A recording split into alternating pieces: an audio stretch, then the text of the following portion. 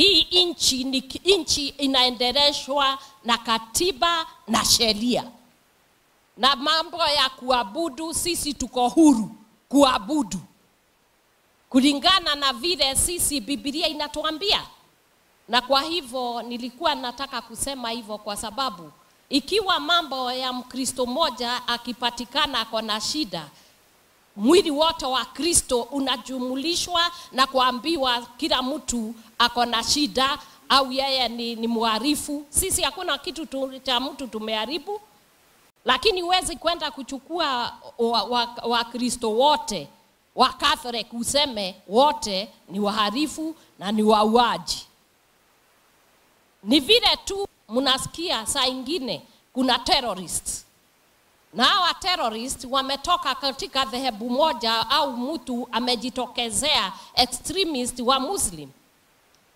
Lakini huwezi kuchukua ujumulishe Waislamu wote na kusema Waislamu wote ni terrorist. Na hiyo tukianza mambo kama hayo yanaweza kuleta shida sana katika nchi. Na kama kuna mharifu, sisi tunasema kama Paul MACKENZIE ako na shida na amepatikana, huyo ni Paul MACKENZIE. Hata mama yake asiingizwe kwa hiyo, hata baba yake na familia yake haiko hapo. Na kanisa la Bwana liachiliwe.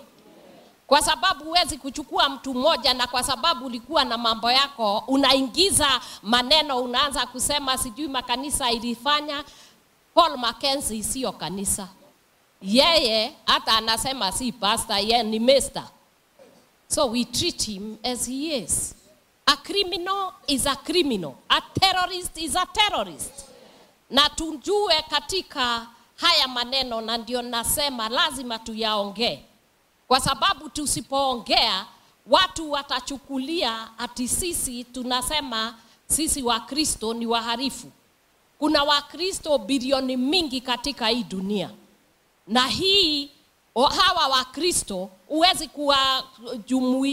kuwajumulisha na kusema hawa wote ni criminals. Kwa hivyo tuende katika mahali vile katiba imetuwekea. We have a law where when somebody is a criminal, the procedure how it's supposed to be done. But we cannot stand there and say, because one Christian has been caught in a certain compromising position, so the whole body of Christ must be condemned. No, we must stop that. Because it is not right. Criminal is a criminal, a terrorist is a terrorist. A murderer is a murderer. Just take the murderer, let them go through the law, and let them be prosecuted, and let us know what they did. If they are guilty, they are put behind the bars. But you cannot condemn every Christian. In the whole world, we have 3 billion Christians. You cannot ramp them and call the body of Christians thieves or whatever it is. And if you have to apply law, it must be fair to all religions. And that must be the way we do it.